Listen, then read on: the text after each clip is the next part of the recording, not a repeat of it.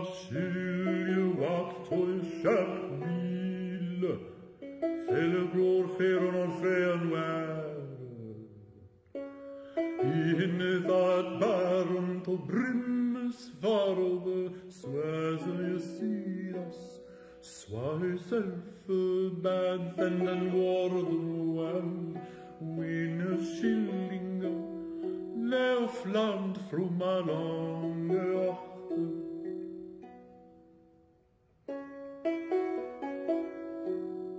Färrad huder stål ringet städna Isig och nordfos Äderlinges fär Alleidon falleufne feuden Berga Bryttan om bern och skyppes Märne bemaster.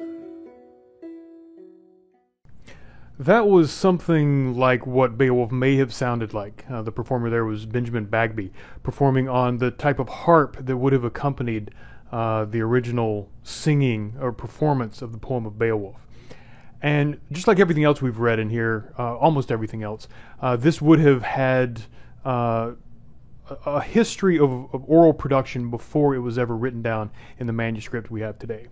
The manuscript of Beowulf that we have comes from around the year 1000 of the Common Era, and it's the only one we have. It's a really unique document because not only is this the only written record we have of this story of Beowulf, it's also the only type of epic poem like this we have in Old English literature. Now we have things that sound similar to this written in prose from Iceland and other Old Norse literature. Of course we have Latin literature from the Middle Ages that carried on traditions of the Aeneid from the ancient Romans. But as far as an Old English poem, heroic poem, something like an epic, this is the only thing anywhere like what Beowulf is in all of Old English literature. And this document barely survived. It was preserved in a book with a few other texts, and that book itself was unrecognized by anyone for centuries. It sat in one library or another until the 1700s when it was discovered that it had something like an epic, like an English epic. And even after that was discovered, it didn't get translated into modern English.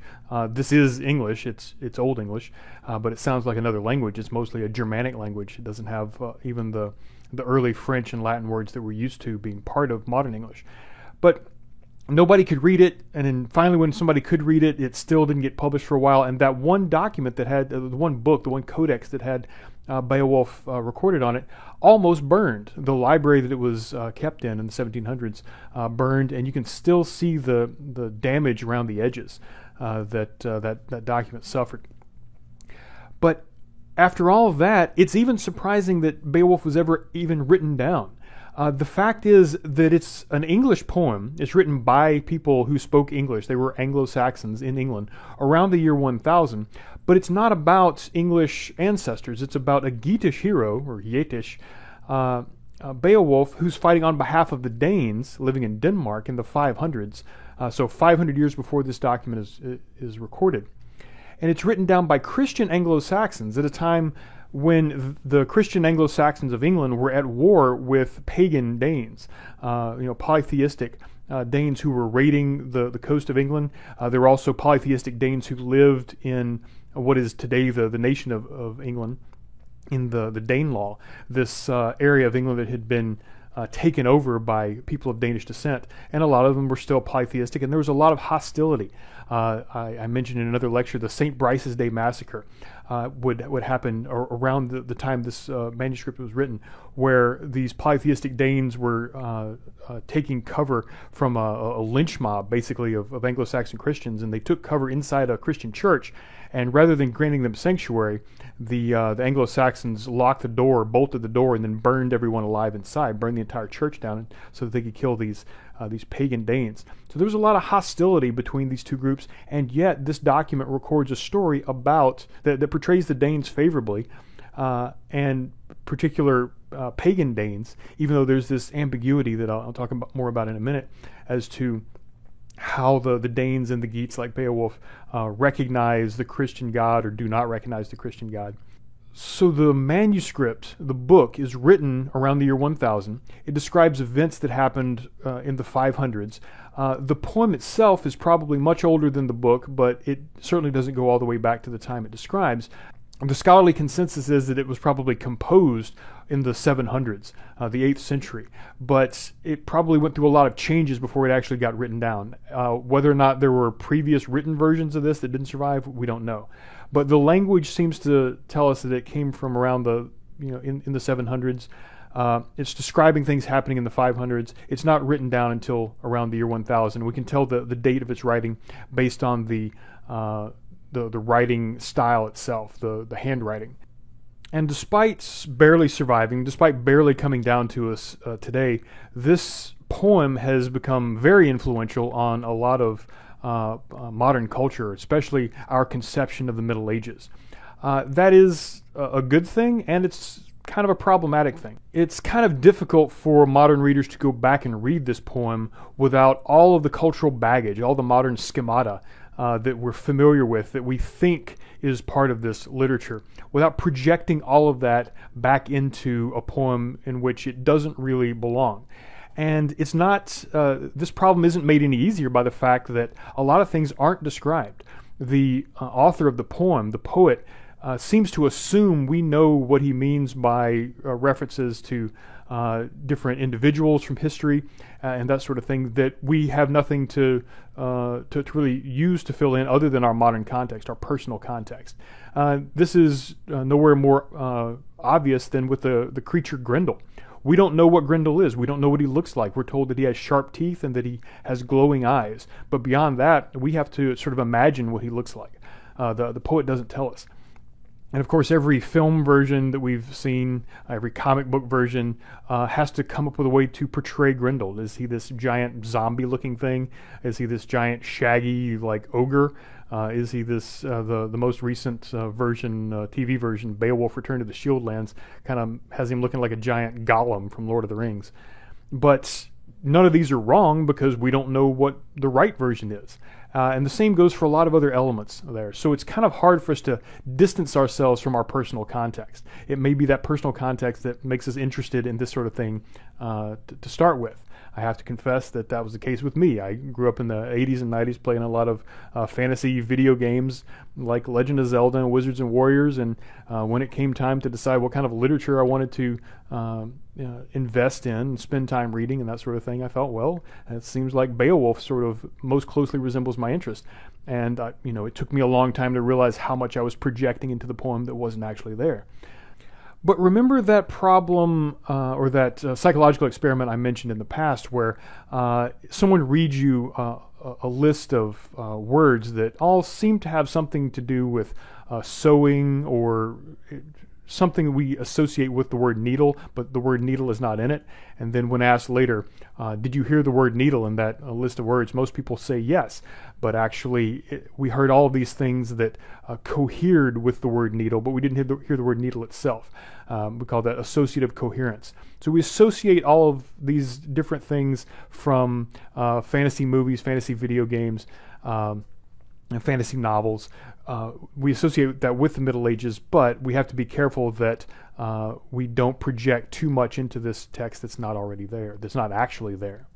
But every text leaves a lot of gaps for the reader to fill. And if we're reading for enjoyment, then that's totally fine. We can, fill in the images, the assumptions that we're used to. But as scholars, and in this class, we want to be very careful about what we read and make sure that we're not adding anything that isn't there in the text itself. So that means we have to learn something about the historical context. We have to know something about the world being described in this poem. To be fair, one of the reasons that we have these connections between medieval sort of fantasy creatures and terms and ideas and medieval literature is because of J.R.R. Tolkien. J.R.R. Tolkien wrote The Lord of the Rings. The Lord of the Rings was very influential on during the 70s and 80s, the fantasy genre, games like Dungeons and Dragons that were paper-based games that then became developed into video games, novels that followed after him. And Tolkien was a scholar, a scholar specifically of Old English, the language that the poem of Beowulf was written in, and he has written extensively on Beowulf.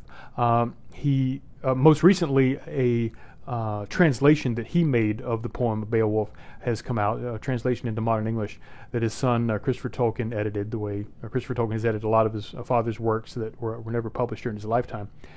But actually, more importantly, is an essay which started out as an academic lecture that he gave for other academics, which he called "Beowulf: The Monsters and the Critics." And this lecture that was later published is one of the earliest and most influential academic works on the poem of Beowulf, because it really made people take Beowulf seriously as a work of literature.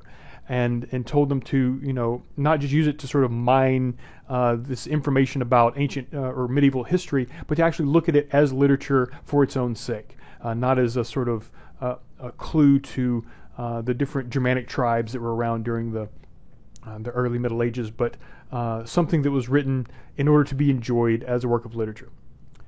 And of course, a lot of Tolkien studies in Old Norse literature, Old English literature, and other medieval literature made its way into Lord of the Rings, and then from Lord of the Rings it was then adopted by other fantasy writing. Things like Beorn the bear in The Hobbit, you may recognize as this sort of bear figure very similar to Bodvar Bjarki. Now, we don't see Bodvar Bjarki actually change into a bear, but he has control of this bear while there's this final battle between Rolf Kroki's men and Queen Skuld's army. So there's this connection between Bodvar and the bear. Of course, his father was named Bjorn, spelled a little bit differently than Tolkien's character, but Bjorn actually does turn into a bear by day. And of course, we've got the dragon Smaug that sits on this hoard of gold. This is a very common theme in Old English, but it's one of many different themes about dragons, but it becomes really well known to us today because of Tolkien serving as that bridge. Other things that are less obvious are Tolkien's use of the word orc. Now, orcs show up in all sorts of games like World of Warcraft and that sort of thing. But the word never really was used before it was used for the orcs in the Lord of the Rings novels. And that word seems to come from this line in Beowulf. It's lines 98 to 101. If you're using the Longman Cultural Edition of Beowulf, the line numbers are a little problematic because they don't quite match most of the standard line numbers. But if you have the Sarah Anderson edition, the Longman version, if you look at line 99 to 101, you'll see that there's this line that says, from that horrible progeny from Cain, these are the descendants of the biblical Cain, from that horrible progeny all awoke the Jotuns, or Jotuns, these giants, and elves, and orcs, and also giants, another kind of giant. The Jotuns are the Old Norse version of frost giants, and then we have the Gigantus in Old English, which seems to be borrowed from the Latin, referring to giants. But all these are creatures that strove with God for a long time. Well, that word orkneos, we have no idea how to translate that. It doesn't really correspond to anything that we know of before this time. But of course, once Tolkien takes that word and turns it into the orcs of the Uruk-hai in the Lord of the Rings novels, then we sort of assume we know what that means. But before Tolkien sort of created this creature, no one really knew how to translate that word, orkneos. Now, you recognize the word Ilfa there is the origin of the word elves. Eotens corresponds to the Old Norse Jotuns, which are the frost giants that are enemies of the gods. But actually, Eoten is where Tolkien got the word for the Ents, these giant tree people. But of course, what Tolkien is doing with this is a creative reinterpretation. Tolkien has written a lot of scholarship on Beowulf and other medieval literature, but when we access these things through Lord of the Rings, we're actually taking his 20th century adaptation, which may have some correspondence, but we don't want to then take that 20th century adaptation and project it back into the past, back into the original text. We have to come across this reference to orcs and just sort of wonder, well, what is this? Rather than having an assumption that our modern schemata fits that. So just like Hrolf's saga, Beowulf looks back across 500 years, looks from the High Middle Ages back into the time of the Great Migrations. At the time, right about the same time the Anglo-Saxons and Jutes were invading the island of Britain. We have the writing coming after probably a couple of centuries of oral tradition, and that oral tradition coming probably after a couple of centuries of just sort of legend. And keep in mind, when I say oral tradition, I'm talking about the composed poem, every line being remembered more or less as it was heard by the bard or the shop, someone who would have sung it the way Benjamin Bagby sang it at the beginning of this presentation. It would have had a certain coherence, a certain fidelity across decades and maybe even centuries in oral tradition. But before the oral tradition, it would have been just, a story somebody remembered their grandfather or their grandfather's grandfather telling. So the time that Beowulf is looking back to, Beowulf the poem, is looking back to is around the same time or shortly after the Angles, the Saxons, and the Jutes come from the Jutland Peninsula. This is what we call the modern nation of Denmark, or at least this particular peninsula. As the Romans are retreating from Britain, they're going back to Rome to help defend Rome against the invading Visigoths around the year 410 and shortly after that. And when they do, the Angles, the Saxons, the Jutes start to invade Britain. So this is the beginning of this connection between the Anglo-Saxons of the time the Beowulf manuscript was written around the year 1000 and the people in the Jutland area of northern Europe. And about this same time, shortly after this, around the year 520, according to the Frankish author Gregory of Tours, we have someone who's referred to as a Yeet or a Geet or a Got or Goth named Kohilakis or Hokilakis.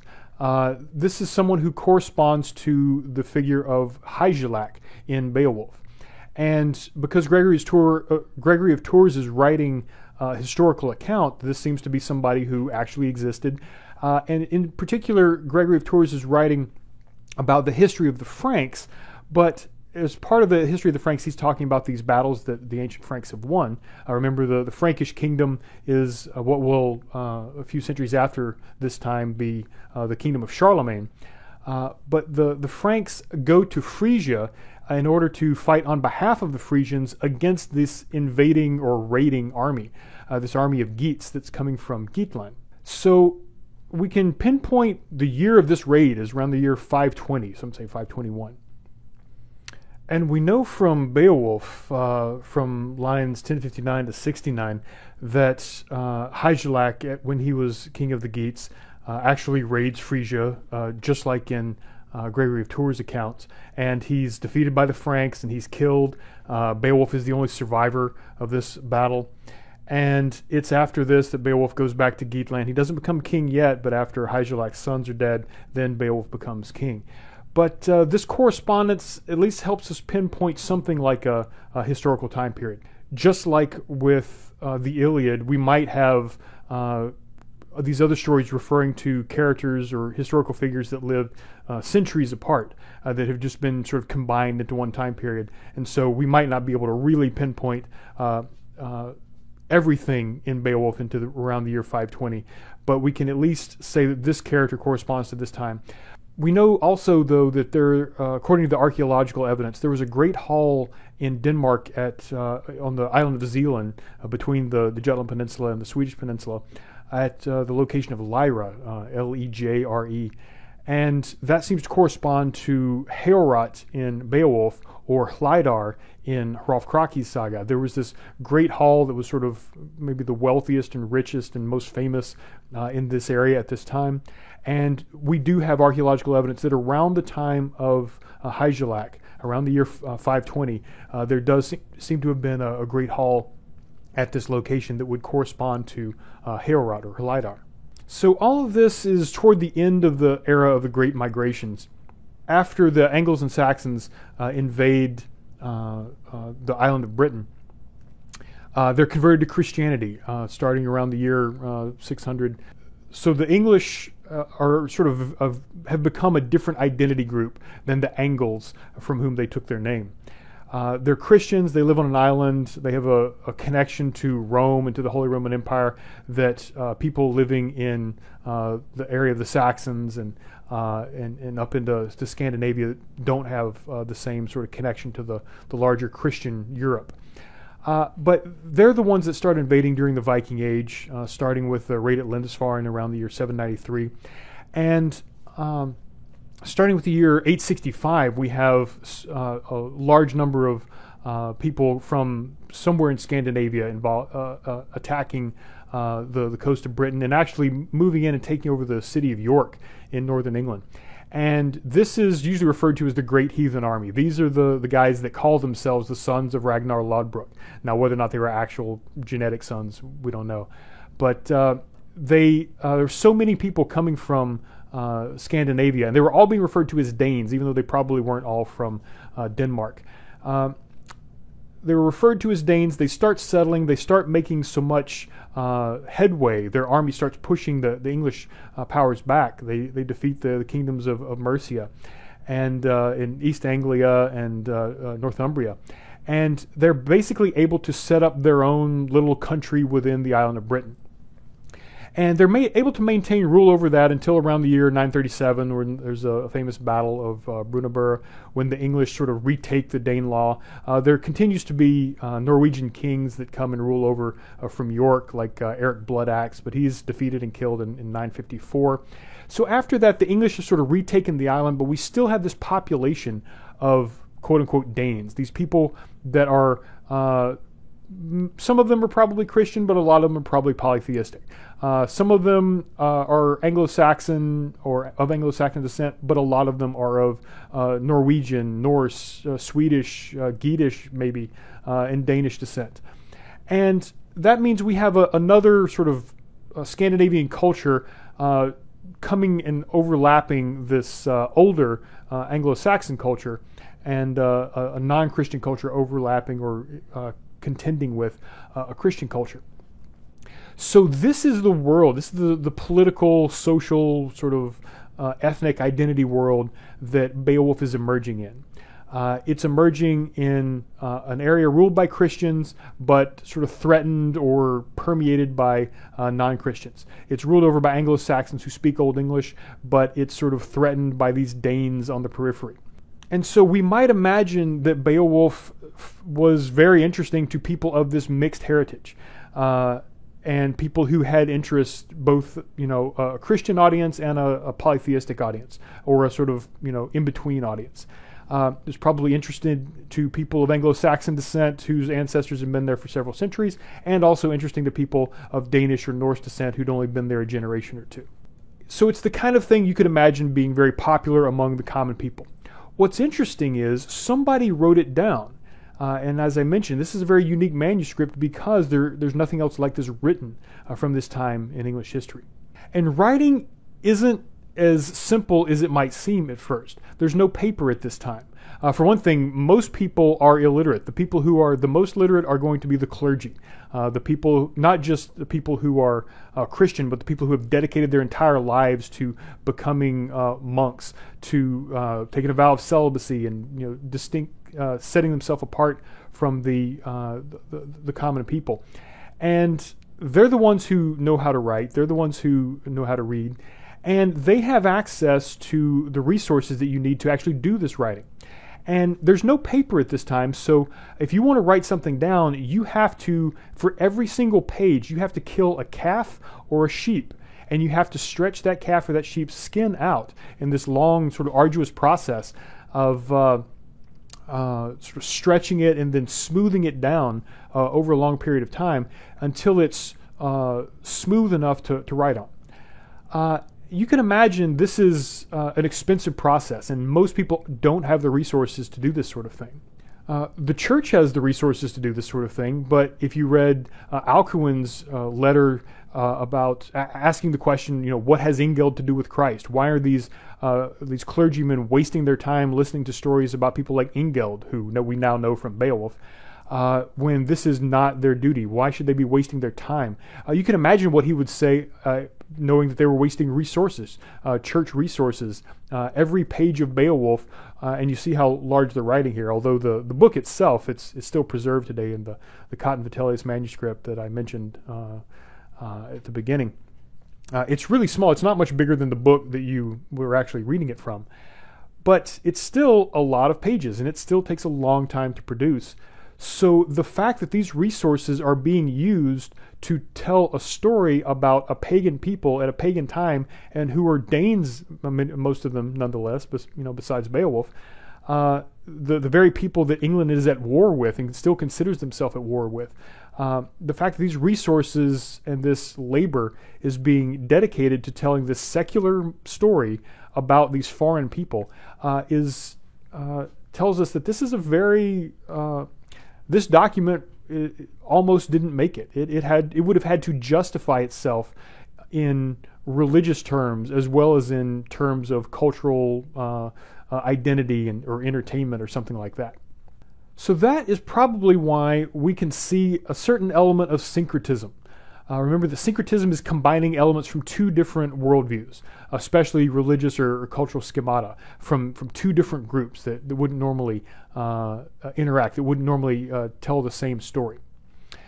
And you see a lot of things in Beowulf, like the creation account from lines 84 to 90. And again, I should mention that if you're using the Longman Cultural Edition of Beowulf, these line numbers correspond to this book. They do not correspond to the standard line numbers in most translations of Beowulf. So sometimes you'll have to look. Usually it's between 100 and 200 lines ahead. These lines will be, you'll have to add, look 10, 20, 30 lines ahead if you're using a different translation, and you should be able to find the thing I'm describing.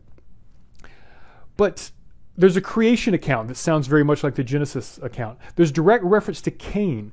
Now, of course, Cain is the figure from the book of Genesis, but something's been added. That is, there's this belief by the time that Beowulf has been written that Cain had descendants. These descendants weren't all killed off in the flood. Some of them survived, and they survive as monsters like what I mentioned before, the orcs, the elves, the giants. These were all descendants of Cain, and this is what Grendel is. Grendel and his mother are described as descendants of Cain, and because they descended from Cain, they inherit his sin, which is that he killed his brother. Killed his brother Abel, and that sort of left a mark on all his descendants. There is what's frequently described as the Christian excursus. That is a sort of an addition or an aside where at this time, after the narrator tells us that after Grendel starts attacking Heorot, that the Danes go to worship devils in order to get rid of Grendel. That they remembered hell. This was their heathen hope. This is a sort of odd digression because it's something where the narrator is stopping to condemn something that the characters are doing. And he doesn't usually do that. He doesn't do that very often.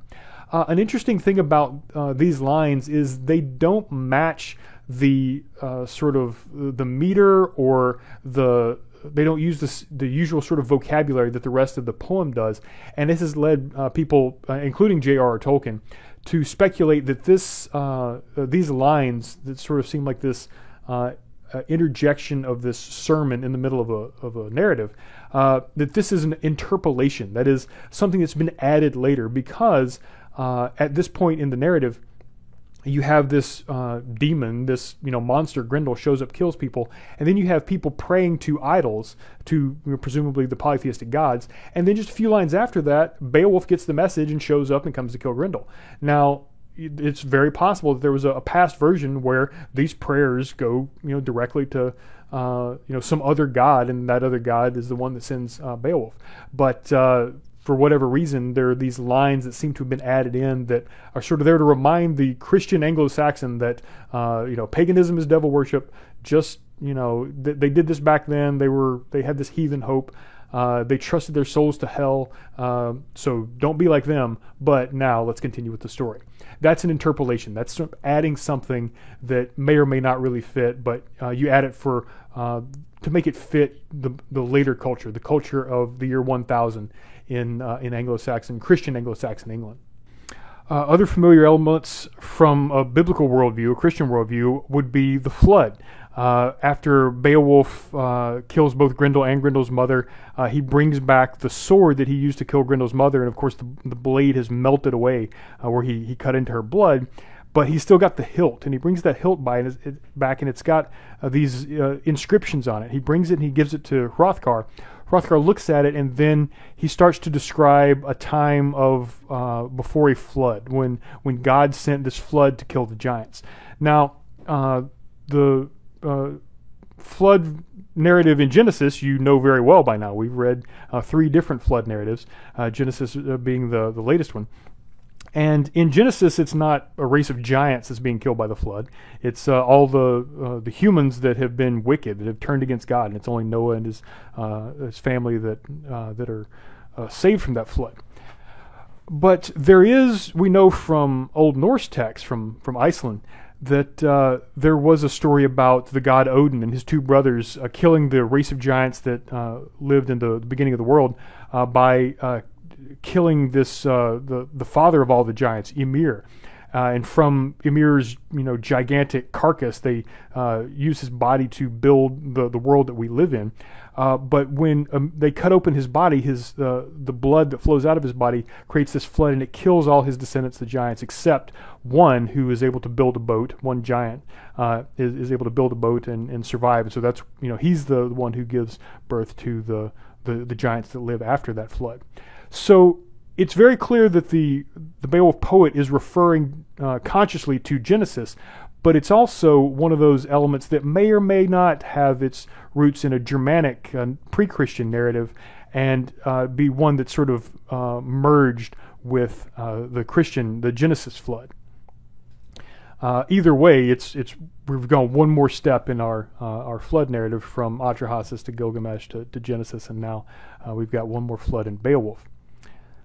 After he reads about this flood on the hilt of the sword, what follows is Hrothgar's sermon. It's frequently called the sermon because he's telling Beowulf to remain humble, and he tells him about this king named Hermod who was not humble and he was a terrible person. And then he talks in the abstract about how sin invades the mind, and so the mind has like this guardian that sits, to sort of keep sin out of it. But then the guardian goes to sleep, and that's when sin is able to sneak in. Like sin is this attacking enemy, is able to sneak into the mind and corrupt the soul.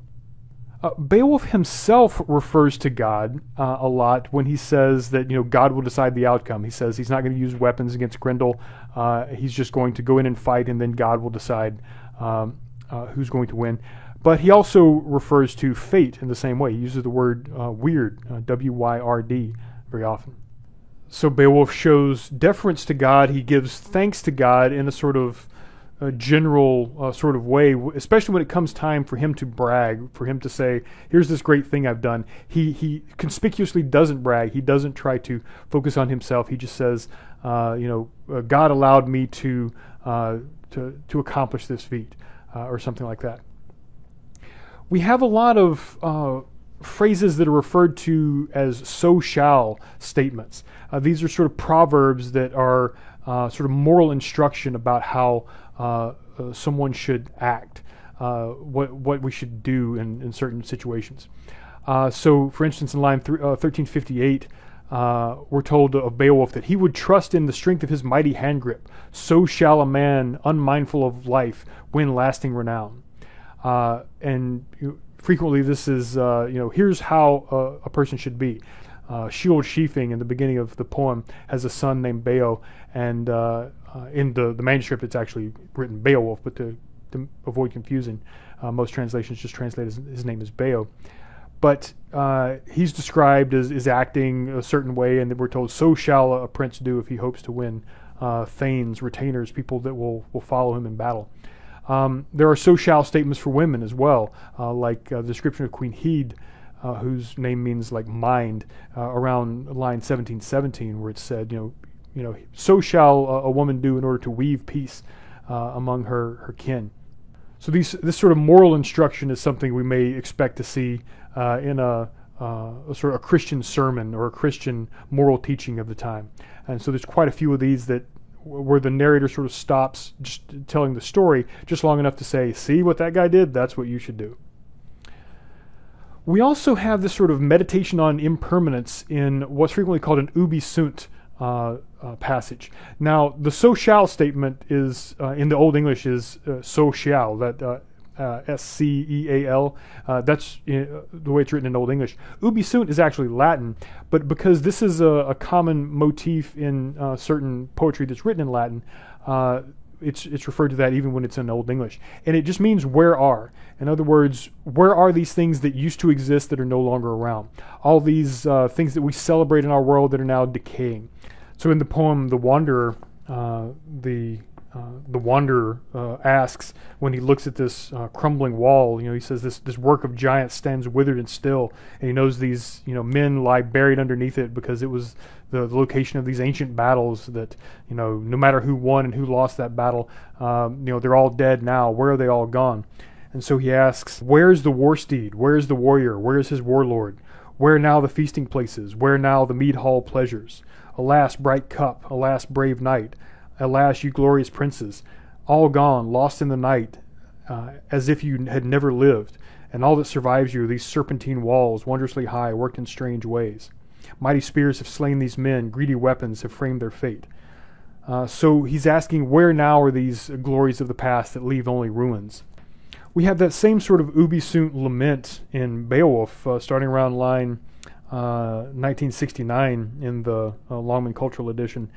Many of these goblets had gone to the earth house, had gone into the ground, been buried.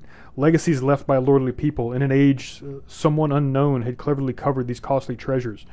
Hold now, earth, what men may not, the hoard of these heroes, the earth-gotten wealth, when it first was won. War death has felled them, and evil befalling each of my people. Gone are the brethren who braved many battles. From the hard helmet this hand-wrought gilding drops into dust. Asleep are the smiths who knew how to burnish the war chief's mask or mend the mail shirts mangled in battle. Shields and mail shirts molder with warriors and follow no foes to faraway fields. No harp rejoices to herald the heroes. No hand-fed hawk swoops through the hall. No stallion stamps in the stronghold's courtyard. Death has undone many kindreds of men. So this recognition of the impermanence of this world and everything we can achieve in this world is something that fit very well with the Christian emphasis on the next world, with storing up treasures in heaven rather than treasures on the earth. So this much fits with this drive to sort of syncretize, the syncretism between the Christian and the ancient Germanic polytheistic worldview. And it's quite likely that this sort of syncretism, this sort of emphasis on the parts that fit the Christian worldview and de-emphasis on the parts that do not fit the Christian worldview, this is probably what convinced the people who actually did write this down on this expensive parchment, convinced them that this is something that can fit into our Christian mission. Whichever monk or groups of monks, whichever monastery or church or wherever wrote this down, could justify this as something that had something of a Christian lesson in it. But that doesn't mean that this is a perfect fit. There are still references to elements of the polytheistic worldview. Now, there's no reference to any gods other than the Christian God. Oddly, you may have noticed there's no reference to Jesus or anything else specifically Christian. The only name from the Bible we're given is Cain. So there's a reference to Cain, and then there's reference to God. And the reference to God are usually words like metod, which means the weaver, someone who weaves the fates of the world, who orchestrates the way things are going to happen.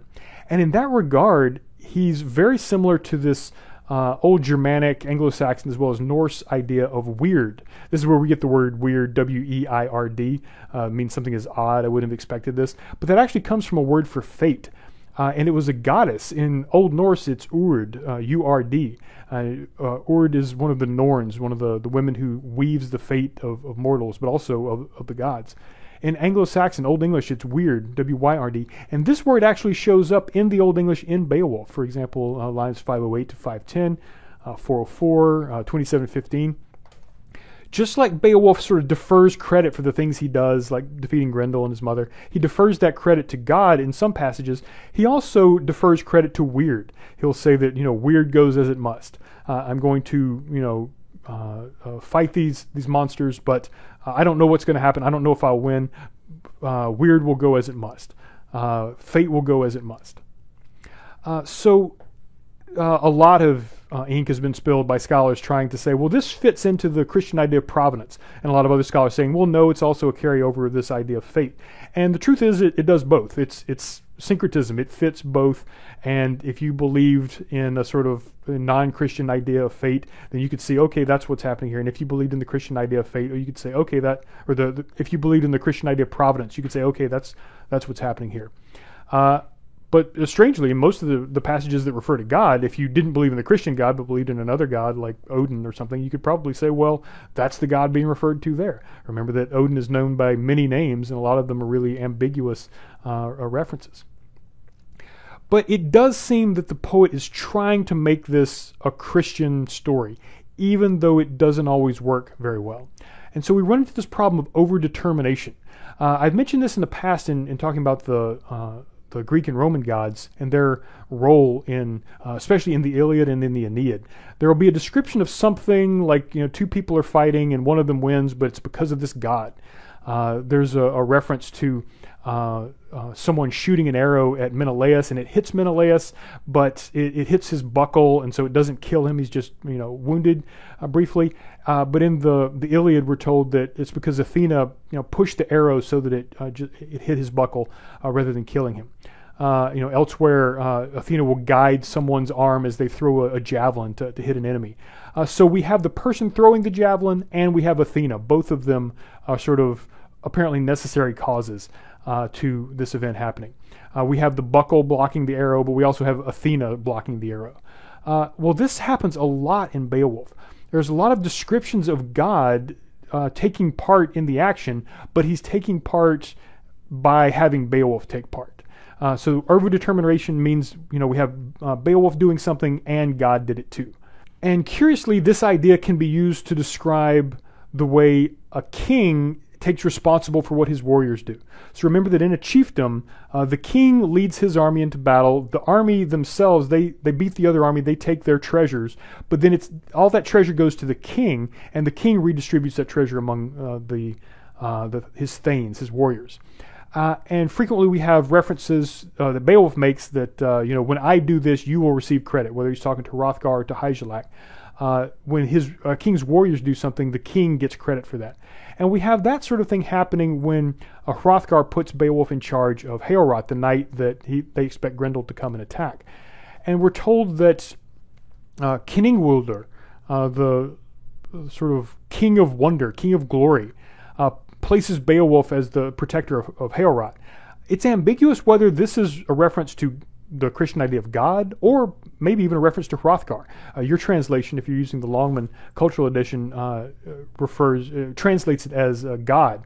God Almighty places Beowulf as the protector of Heorot against Grendel. But Kenningwulder could mean the king of glory, and that would sound like God, or it could be the glory king, the king who has won glory, and that could be Hrothgar. A lot of other instances, like in line 623 to 28, we're told that the Lord lent them aid in their anguish, weaving their war luck. For one man alone had the might and main to fight off the fiend, to crush him in combat, proving who ruled the race's men then and forever, God Almighty. So what God is doing here is not directly intervening in order to defeat Grendel. He's sending Beowulf. So Beowulf does it and God does it. After that, we're told God's wisdom and one man's courage changed that fate.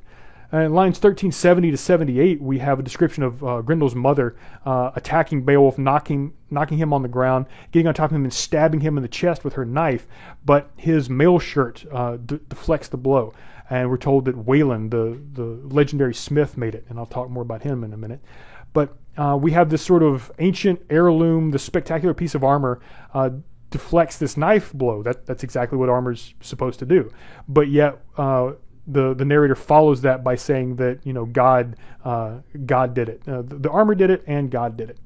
Everything that God does in the poem is something somebody else or something else does. So it's this natural obvious cause caused the effect, but God did it too.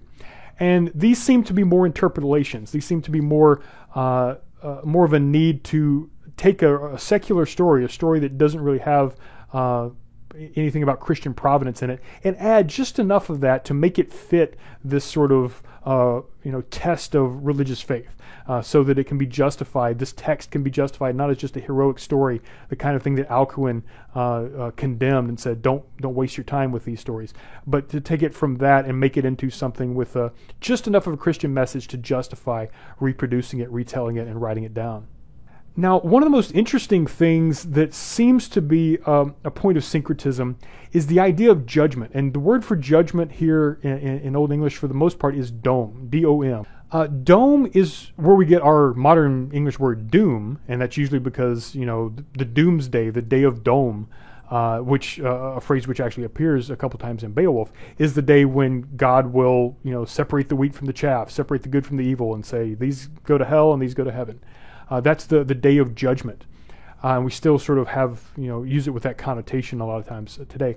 But it also means glory. It also means the way people judge you after you have done something great, and then after your life is over, how people remember you. There are two concepts here. One is lof, which is fame, like how well known you are, but then there's also dome. So it's not just enough to be remembered. You want to be remembered well. You want the judgment on you to be good, whether it's by God at doomsday or by people who remember you and remember you well. So there's God's judgment that Beowulf refers to when he says in lines 391 to 2, and then again in 978 and a few other places.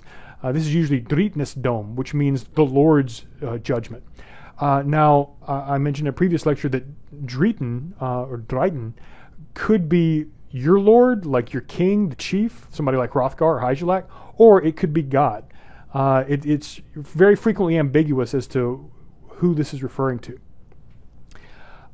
There's a lot of reference to sin in Beowulf. Grendel is described as the shepherd of sins. Beowulf is described as not wanting to die in sin, accusing Unferth of being guilty of sin. But the only sins that are referred to, there's really three, but one of them seems to be the main one. Being arrogant or being prideful, that could be considered a sin, although we're going to see that wanting to achieve fame and glory, that's not a sin. There's the reciprocal relationship between a king and a thane. A thane is supposed to be loyal to his king and fight bravely in battle and never abandon his king on the battlefield and all this. But the king then has to give treasure to his thanes, never mistreat his thanes. And anybody, whether it's the king or the thane that fails this relationship, that is a problem.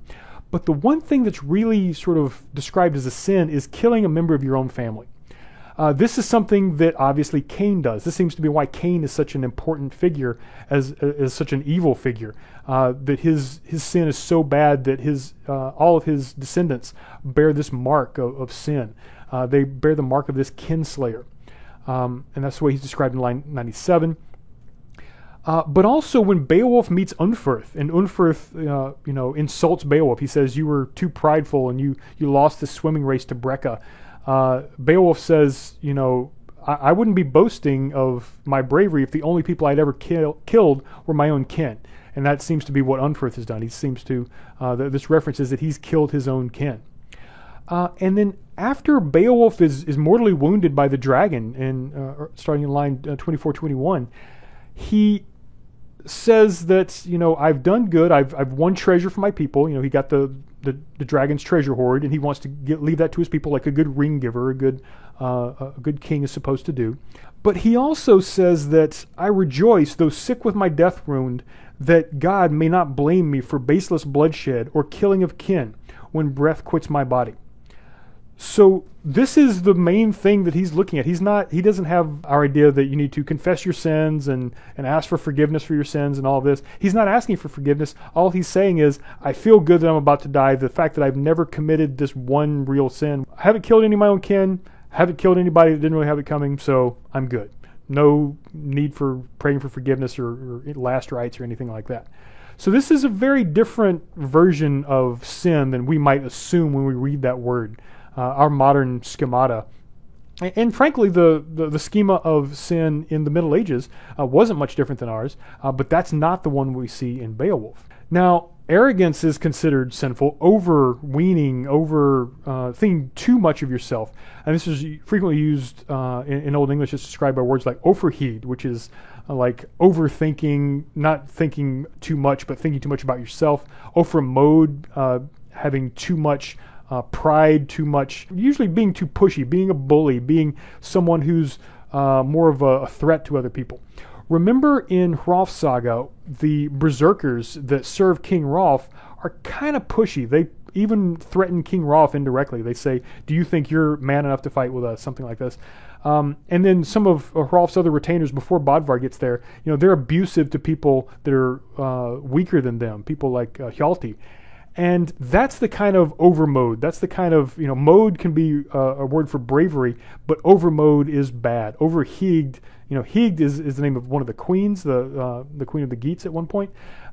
That's good. Having mind, having thoughtfulness is good, but overheaged is bad. And this is something that Unferth and Beowulf sort of contend with. Unferth keeps accusing Beowulf of being arrogant, but Beowulf says, this is all I did, and I'm not bragging about it.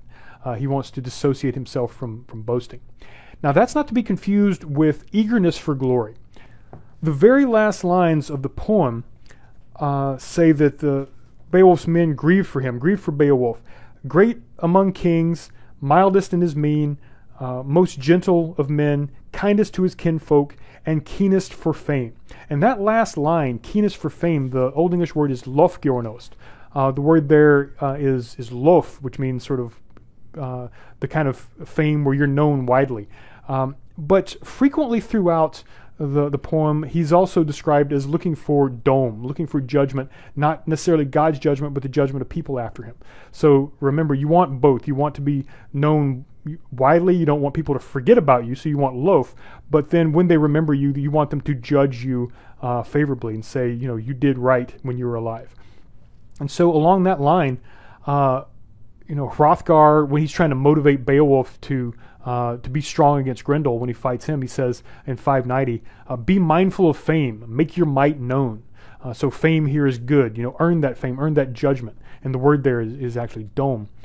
And then when Beowulf has killed Grendel, but then Grendel's mother comes and kills Ashura, Hrothgar's closest lieutenant, his closest thane, Beowulf says, do not be sorry, wise man. This is 1384. Do not be sorry. It's better for everyone that he avenge his friends rather than mourn for them too long. Each of us must expect an end to the life in this world. He who can should gain glory, and that's domes, before death. This is what is best for a warrior after his death. And that's the quotation I put up here on the top left. Let he who can gain glory before death. That is best for a warrior after death. In other words, there is judgment at death and after death. That much sounds like it fits with Dritnesdom, with God's judgment. But in this case, it's people's judgment. It's the judgment of the people who remember you after your death. That is what you're left with after you're dead. And it's sort of one of these moments where it's clear that Beowulf isn't looking forward to life after death, like actually, going to heaven or something like that, but he's looking forward to being remembered well. He's looking forward to dome from the people who remember him, rather than God's judgment. And this should sound familiar. We've encountered this quite a bit. This is Kleos Amphiton in the Iliad. But it's also the word used in the Havamal. I remember the Old Norse collection of sayings, of aphorisms, which are attributed to Odin, the Norse pagan god. And Odin is supposed to have said, cattle die, kinsmen die, you yourself will die, but I know one thing that will never die, judgment on every man dead. And the word in the Old Norse there is domer, which is the cognate of the Old English domus. So again, this is not looking at sort of actually experiencing life after death, but it's enough that when everything you've built up is gone, when the Ubi Sunt lament recognizes that everything you achieve is going to be gone, everything you build is going to go away, you and everybody you know are going to die, but there may be one consolation, that is if you've earned dome, if you've earned good judgment, the judgment of people after you're dead, that is the one thing that survives you. It's not looking forward to an afterlife in heaven or Valhalla or anything else like that. passages like this seem to be focused on just being remembered, just becoming a story that lives on after your physical body is gone. So a few other elements of Old English poetry that we see happening in Beowulf. Old English poetry is known for what we call kennings, and these are figures of speech. Sometimes they're metaphors, sometimes they're metonyms. Remember when you describe one thing, a part of a thing to stand for the whole thing. Like if I said that Hrothgar went to Frisia with 50 swords. Well, that doesn't mean he just had 50 swords that he had to wield himself. He had 50 men carrying swords. That would be a metonym. So a kenning might be a metaphor, it might be a metonym that refers to something indirectly and usually in some sort of compound word. So one way of describing the sea, we have these seafarers, they're describing the sea and they call it the whale road, Hronrada.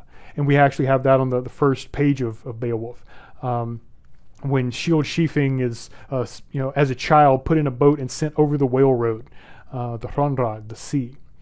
Swords are frequently described as battle lights, beodolema, not something that is metal. It's described as if it was something that emitted light. So of course the metal would be reflecting light, but the swords themselves are described as sort of giving off light. Your body, and frequently, specifically your rib cage, is described as your bone locker, your banlaka. So if you pierce your enemy's bone locker, that's actually pretty hard because you have to get through the ribs in order to do that. The ships that sail over the Hronrad or the Sundwudu, the sea wood, sometimes are referred to as stallions of the water or something like that. A poet is someone who unlocks his word hoard, as if like all the poetic diction, the vocabulary he has to describe this story, in other words, his ability to give that story a narrative, comes from this treasury he has where the treasures inside are words, and he's presumably got more than the average person. But sometimes somebody like Beowulf or the Wanderer will unlock his word hoard and speak in sort of poetic or stately manner. Shield sheafing is described as the helm of shieldings, and Hrothgar later is called the helm of shieldings. So the king is the helmet that protects the people. He's not just sort of the head, he's also the protector. And these are words, this word hoard of kennings would be used by a shop. Now the modern English word is bard or poet. I'm going to distinguish between the word poet and shop or bard, because the poet might be somebody who actually composes the poem. The shop is going to be someone who sings the poem, the way Benjamin Bagby did at the beginning of the video. But sometimes the shop and the poet may be the same person, because the shop could make variations when he sings. And we've seen this in the text that we've read since at least Homer. There is a lot of room for independent variation in any specific performance. Another characteristic of Anglo-Saxon poetry that I wish we had more of today is the technique of understatement. This is something you'll see not just in Old English poetry, but also Old Norse poetry, Old Norse prose. You'll see it if you've read the assigned chapters from Grettir's Saga. But there's this tendency to, in a world where everything is dangerous and everything is extreme, we live in a world of extreme sunlight in the summertime and extreme darkness in the wintertime because it's so far north. It's a world of extreme cold, especially in the wintertime, but you get to Iceland and you're around volcanoes, there's extreme heat. It's a world of extremes, but the language doesn't reflect that. The language actually tries to understate everything, which is exactly the opposite of the way we do things today. Today, everything is awesome. And if you think about the word awesome, it literally means to be filled with awe. It's sort of this, awe is this feeling of how small you are in front of this giant sort of thing that changes your experience. And it could also be terror. When we say something's awful, it's, it fills you with awe, fills you with terror. Or massive amount of respect or something like that. But now just somebody brought me a beer that I wasn't expecting. I'll say, oh, awesome, I'm filled with awe that I've got this one little trifling thing. And of course we've gone this far to say that, oh my God, I'm literally dying. I use the word literally just to mean like, well, kinda, rather than being literally. These things are the greatest things that happen to you ever, or they're the worst things that happen to you ever, and then tomorrow you'll have another worst thing that happens to you. We use hyperbole all the time. We typically use these words that just exaggerate out of all proportion, and people understand it, they get the joke, they get that it's not really awesome or terrible or literally anything. But it's exactly the opposite in these old Germanic languages, the old Germanic literature. When Beowulf kills Grendel and hangs his arm up from the rafters in Heorot, people come from all over the place to see it. And your translation, or the Longman translation, really, I don't like the way they translated it, because they sort of lose that understatement. They say that people were happy to see that Grendel was killed.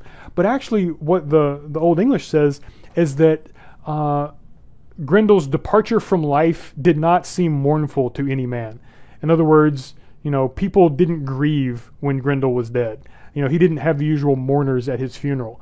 That is a major understatement. This is a monster that's been ripping people apart for years, that nobody's been able to do anything about until now. Finally, he's dead, so it's not just relief, and it, of course it is joy, but the poet just sort of understates it by saying there were few people who mourned his passing.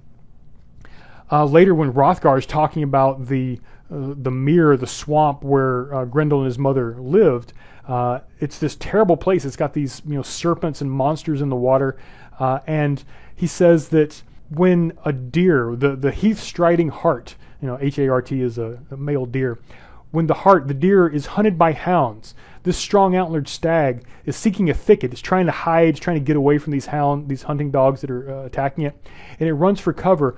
But it would rather be killed at bay on the bank before hiding its head in that water. In other words, the stag would rather be ripped apart by dogs. It's just going to give up running if the only direction it can run is into Grendel's mere, into Grendel's swamp. And he follows that. You get how terrible a place this is that Beowulf's about to have to go into. It's so bad that a deer would rather be torn apart than go into it. And then he follows that by saying, it is no peaceful place. Well, that's a bit of an understatement. After this long description about how terrible a place it is, he just says, it's not a happy place, not a peaceful place. I'm going to see a lot more of that if you look further into Old English and Old Norse literature. Like when you read the Iliad and the Odyssey, you probably came across a lot of references to people that you didn't recognize, and you probably wondered, do I need to know who this person is? Do I need to know what's happening here? Do I need to know who Heremod is? Do I need to know who Sigmund is? Do I need to know who Ermanaric is? Do I need to know what happens to Heorot later? Because we're told that that was before the timbers of Heorot had burned. And you're probably thinking, is that something that's going to happen later in the poem? These are digressions. These are sort of descriptions that are off topic for the immediate narrative, but they're things that the audience of the poem would have recognized. The poet would have assumed that his hearer, when it was an oral tradition, and then reader, presumably once it was written down, would assume that the reader knew who these people were and knew why these were important things. And so, I might say that, this was before Luke Skywalker found out that Darth Vader was his father. Well, presumably you already know that Darth Vader is Luke Skywalker's father. But I might be telling you a part of the story, and it's important that you know that this is before that happens. This is why we have some of these references to, this is why Heorot, or this is when Heorot was still standing. He presumes that Heorot would later be destroyed. So it's a digression, it goes off topic, and it's an allusion if it's a reference to another story that you're supposed to know. So one of the references here, I mentioned already the coat of mail that Beowulf is wearing that preserves him when Grendel's mother stabs him with her knife. We're told that Wayland made it, and he makes another couple of objects described in Beowulf. The poet expects that you know that Wayland is a smith. He's this sort of legendary smith that's made some of these legendary weapons and armor. He's got his own sort of cycle of legends about him. A few of them still come down to us. If you read the Old English poem Deor, you hear a little bit about Wayland, that he knows a lot about sorrow because he's suffered long hardship, sorrow, longing for his companions, ice-cold exile. He often found woes after Nithod put compulsion on him, supple bounds of sinew on a better man. So this king, Nithod, captured Wayland and tried to force him to make these treasures for him, and he actually hamstrung him. He cut the hamstrings in the back of his legs so that he was lame. But he eventually steals this sort of magical swan cloak that allows him to fly, and he gets revenge on Nithod later on.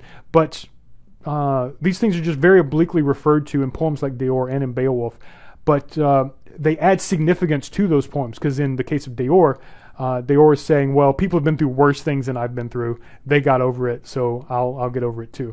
And in Beowulf, it's just important to know that these this armor that Beowulf has is really, really sort of legendary armor. So this is something that no ordinary person would have, and clearly he's using it for a very legendary purpose. I'll just, this is a picture of the Frank's casket, this box that has these runes and images on it. In the picture on the top right, the left half of that picture shows Waylon in his smithy with his tools around him, making treasures, and then it shows him capturing that swan cloak immediately after that. These are parts of the larger fabric of stories that are woven together in a narrative like Beowulf. You probably notice a lot of the same sort of ethos from Hrolf's saga that determined how a warrior was supposed to be, how a king was supposed to be.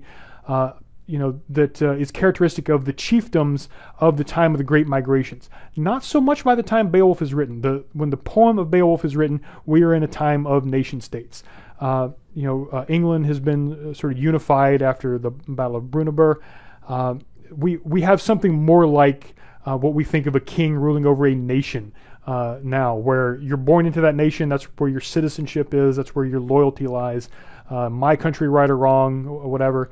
But before that, we had these chiefdoms where there was a lot of fission and fusion. You could leave if your chieftain wasn't treating you right. If you were fighting hard for your chief and he wasn't rewarding you, you could pick up and leave. If you were a noble, if you had the means to do that. But that meant that the chief needed to be generous, needed to give arm rings. This is the way you carried your wealth around with you. You couldn't go deposit your payment in the bank. Most of the time, whatever you had was what you carried with you wherever you went. So if you want to carry gold around, you can put it in a bag and it'll just be this thing hanging on your belt. But the easiest way to carry it is through one of these arm rings. You just put on your arm and there it is. And not only is that easier to carry, but you can also show somebody, here's how important I am. Here's how many battles I've fought in. Here's how much reward I've gotten from my king. So if you're going to be that king, you have to be sure that this economic system keeps moving, that you can keep redistributing wealth. That means you keep conquering new territories or defeating other kings, but getting new treasure, giving that treasure in turn back to your warriors, and so that they'll protect you. And this is another strategy of the Hall of Heorot. It was described as this greatest of all halls, the most famous of all mead halls of this time. Is the same thing, the same place being described as Lidar in Hrolf's saga. This is something that would draw in some of the best warriors, and we really see this in Hrolf's saga because it draws Svipdair and it draws Bodvar and these other champions to come to that place, because that's where they'd rather serve that king rather than be kings themselves. That's a very important thing for a thane. Remember, Bodvar could have been king when his grandfather Ring, after he killed Hvit, the Lap sorceress, his grandfather Ring said, stay here and become king. He said, no, I'm not going to. Then he goes to the land of the Goths, or the Geats, and where his brother Thorir Houndsfoot is king, and Thorir says, I'll make you a co-ruler with me and I'll give you all this treasure. And Bodvar says, no, I don't want to do that. What he wants to do is go to Hlidar and be one of Hrolf's champions rather than be a chief himself. Something very similar with Beowulf. After he defeats Grendel and Grendel's mother, Hrothgar almost basically offers him the throne. He says, you would make a good king and a good protector of the Shieldings, of the Danes. And Beowulf says, no, that's, I'm not going to accept that. I'm going to go back to my king, Hygelac, in Geatland. After Hygelac dies in that raid in Frisia, he's got two sons, and Beowulf could push them out of the way, but he chooses not to, even though the Hygelac's sons are very young. Beowulf refuses to displace them until they've also been killed, and only then, when there's nobody else to take over, that's when he becomes king and rules for 50 years. So you want a thane who could be king, who's that good, who's that great a warrior, but also that intelligent, diplomatic, strategic. You want that kind of person to be your thane, but you don't want them to actually take over to displace you. And this is also why Beowulf is a bit of a threat. When he first comes to Haelrot, it's very clear there that he's more powerful there, especially after he beats Grendel, than Hrothgar is. So Beowulf has to overtly show humility before Hrothgar. And Hrothgar, is full of reminders that please be humble, don't be like these bad guys. Specifically, Hrothgar tells Beowulf, don't be like Heremod, this ancient king who was abusive to his thanes and was stingy, and he would inflict violence on people when he was in a bad mood. And he's remembered, his dome is negative. He's remembered badly. Don't be like him. Don't be a bad ruler, a bad chief. And also we see what it means to be a thane, not just the way Beowulf acts among his to Hygelac and to Hrothgar, but also when Beowulf is a king and he goes into battle against this dragon. Remember, he goes into battle against the dragon because he's trying to get this treasure hoard for his people. He's trying to defend the people from the dragon, but also he wants that treasure hoard to give to his people. He wants to be the ring giver. He wants to have wealth to distribute to his people in addition to protecting them. And when he goes to fight that dragon, his thanes abandon him. They seem to be accustomed to, well, he's the one that does all the fighting, I'm just going to let him do that. But the one thing that is loyal to him, Wiglaf, chastises them and says that, it's because you abandoned your king and now he's dead. Now we're going to be overtaken. Everybody's going to hear that Beowulf is dead. They're going to come attack us and we're all going to die because you guys abandoned your king, your chief, at the moment that he needed you to repay all of these arm rings, to repay this treasure, all the weapons that he gave you. He gave you those weapons in order so that you would stand by him in this moment of need. This was that time. You did not stand by him. So now our whole kingdom falls apart. We have those sort of grim lines in Wiglaf's speech toward the end of Beowulf. It's not just that now that Beowulf, our protector, is dead, we're in danger. But not only is our protector dead, but the center that held us all together is gone. And this fission, this sort of breaking apart, has weakened us to the point where the Geats are not going to be around anymore. And of course, as I mentioned, Geatland is in modern-day Sweden rather than in modern-day Geatland because there's no more Geats. And it seems clear that by the time Beowulf was composed, it seems that the Geats no longer existed as a people, especially not as a nation-state. They would never make it from chiefdom to nation-state the way Sweden and Norway and Denmark would. It might seem like there's not a lot for women to do in Beowulf, in this sort of thane-king relationship, and we don't have powerful female figures represented in Beowulf the way we do to some extent in Hrolf Kraki's saga, where we have the sorceress Hvit or White, the Lap princess, but also Queen Skuld, the half sister of Hrolf Kraki, who is descended from elves, and she's someone who can raise the dead, and she's the only one, it seems, who could put together this army that could defeat Hrolf Kraki. We don't have women quite that prominent in the narrative of Beowulf, but in the background we do have 3 examples of women who are doing something that is every bit as essential to this society as this exchange between thanes and kings, this sort of ring giving and fighting on the battlefield that takes up most of the narrative. You need somebody who's going to do the opposite of fighting. That is, you need somebody who's going to keep allies together, help kingdoms make allies with other kingdoms. Somebody who can be diplomatic. So one of my mentors, my thesis advisor when I was getting my master's degree, Alexandra Olsen, has written a lot about the roles of women in Anglo-Saxon and Old Norse literature. And she lays out these 5 roles that are easy to overlook in, especially in a narrative that's focused on martial conflict, fighting and that sort of thing. But the role, first of all, of cupbearer. This is something we see in the art a lot. This pendant here in the bottom of the screen shows a woman carrying and holding out a cup. In the top right, this is from a rune stone that depicts Odin riding on his 8-legged horse, Sleipnir. And there's a Valkyrie walking out and holding up a mead horn for him. This is a very important role that we know a little bit about, but only a little bit. It seems to be more than just a sort of a serving role. She's not just a waitress.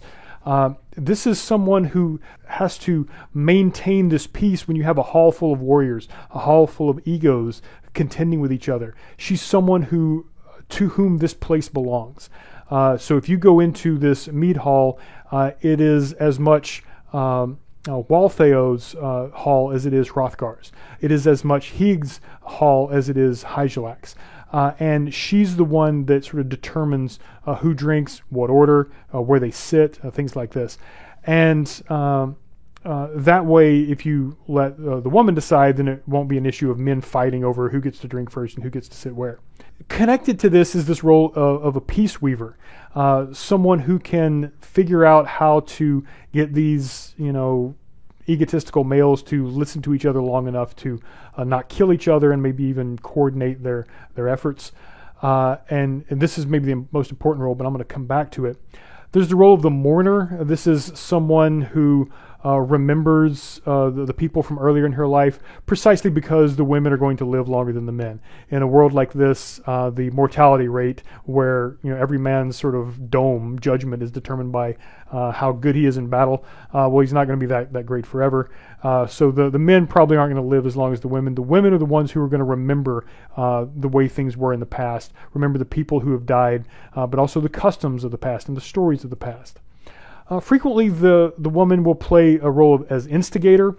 We have this happen with the sort of contrast or the foil to the Queen Hygd on lines 1705. We have Hygd, the queen of the Hygelac's queen, the queen of the Geats, as a sort of good queen, a good peace weaver and cupbearer, and opposed to her is this other queen, Modthrith, who's sort of an instigator. So starting on line 1705, we hear that a queenly Hygd, Hæreth's daughter, dwelt there as well, wise and refined, though her winters were few. She housed in the stronghold. In other words, she's really young, but she's very smart. This is why she's known as Hygd, which literally means thought. Open-handed, she granted generous gifts to the Geats. Most unlike Modthrith, a maid so fierce that none but her father dared venture near. The brave man who gazed at Modthrith by day might reckon a death rope already twisted. In other words, he's going to be hung for something because she's been annoyed by him. He might count himself quickly captured and killed, a stroke of a sword prescribed for his trespass. In other words, she has told someone else, she has incited someone else to fight him and kill him. Such is no style for a queen to proclaim. Though peerless, a woman ought to weave peace, not snatch away life for illusory slights. So what a queen has the power to provoke fights, to instigate, her will by getting someone else to do it. But she also has the power to be a peace weaver. We see Waltheo, the wife of Hrothgar, acting in these roles as a peace weaver, and she does it also in the role of a counselor, especially around lines 1023 to 86, where she basically tells Hrothgar in front of all these other people, she gives him advice, but she does it in a way that's very subtle, that's sort of designed to make sure everybody there is friendly toward each other. She speaks to Hrothgar about Hrothulf, who remember is Rolf Kraki, who is Hrothgar's nephew. She's also there with her own sons, Hrethric and Rothman, and they are sitting with on either side of Beowulf. So Beowulf is there, he's just accomplished what Hrothgar and no other Dane could, so he's a very powerful presence in the hall right now. Hrothulf, for reasons we'll get to in a minute, is also a very powerful presence in the hall right now. They're both potentially threatening presences to her sons, Hrethric and Rothman, because Hrethric and Rothman are the ones who are supposed to inherit the kingdom after Hrothgar. And so Waltheo has to decide how to get this potential conqueror, this person in Beowulf, who is now more powerful than anybody there, who has saved them from Grendel, but yet now seems to be have the potential to at least sort of step in and take over in Heorot on his own.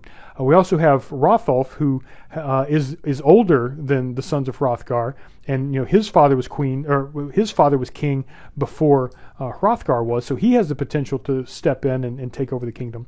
So Waltheow is trying to make sure that everybody that's friendly toward each other right then remains friendly toward each other, especially in the case that Hrothgar might not live as long as Hrothulf. And in doing this role of peace weaver resembles the role of, using this term weaver might seem sort of sexist. It's like, oh, the woman's role is to, weave textiles. And that was something that women had spent a lot of time doing, because you can't just go to the store and buy these things. Everything you wear has to be woven by somebody, probably somebody close by. And it's something that all women were trained to do. And this was the case in the ancient Greek society of the Iliad and the Odyssey. We see, Penelope weaving the shroud for Laertes, the father of Odysseus, and it's like only she can do it. Women spend a lot of time weaving, but in this, it's not just sort of a very basic menial chore. It connects them to the fates, the Norns, these supernatural women who literally wove the destinies of people. So every thread, your lifetime is this linear thread, but it's not just off on its own. It's interwoven with these the threads, the lifetimes of other people. And you have to sort of put them together in this really complicated fabric. The way a weaver would. So this idea of a weaver of peace, this is somebody who has a lot of loose ends to deal with. And these guys, with these, especially the hot-headed sort of self-interested guys trying to, win glory in the world and win treasure, are going to just, are going to be a consistent threat to each other and to the peace of the world around them. So they're all loose ends that these peace weavers have to successfully weave together. And this brings us to Freawaru, who is the daughter of Hrothgar and Waltheow. We're introduced to her around line 1786, and her story is going to be important, not in the narrative, but as a sort of way for us to look at the social intelligence of this time period and the social intelligence of Beowulf and this type of literature.